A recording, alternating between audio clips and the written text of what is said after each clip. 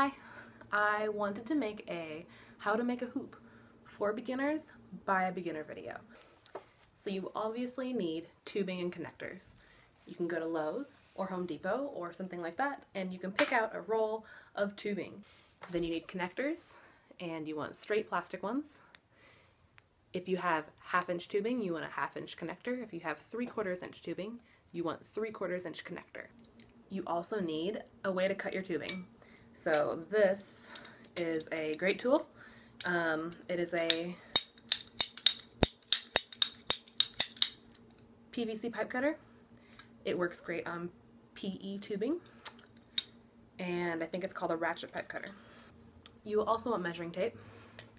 A stiff measuring tape is great to measure diameters.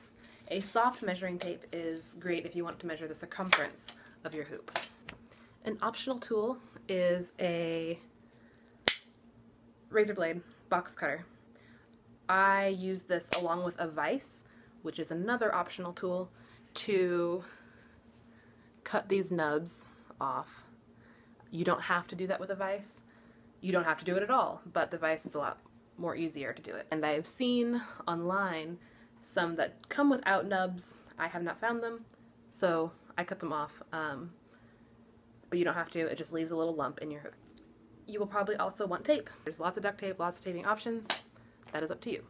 Before you measure and cut out your tubing, what you're going to want to do is cut off the first little bit because it is usually straighter and it sticks out a little bit. It's not as circular as the rest of it, so it's nice to cut off a little bit. So you'll take your cutter and we're going to go to open it all the way. And then stick that in there. And I recommend going a little bit slow, not as fast as you can, so that the cut tries to stay as straight as possible. So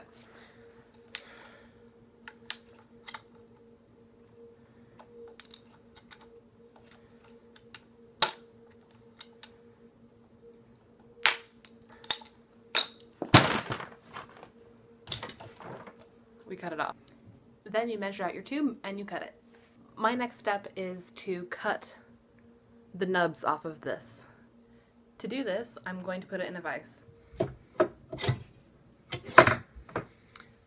I hold it like this,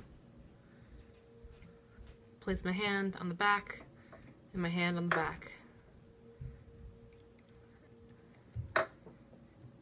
Rock the blade back and forth.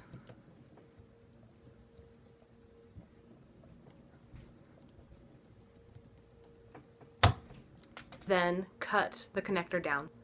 It didn't need to be that big, so I made it smaller and I cut off the first 3 of these. So you just put this in there, and it's harder than the PE tubing.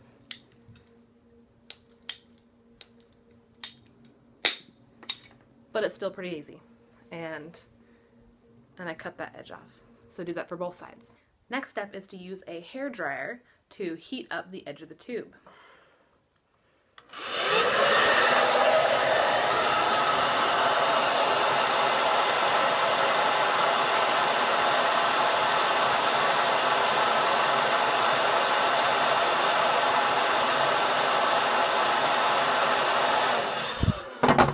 I don't know if that was 30 seconds, but whatevs.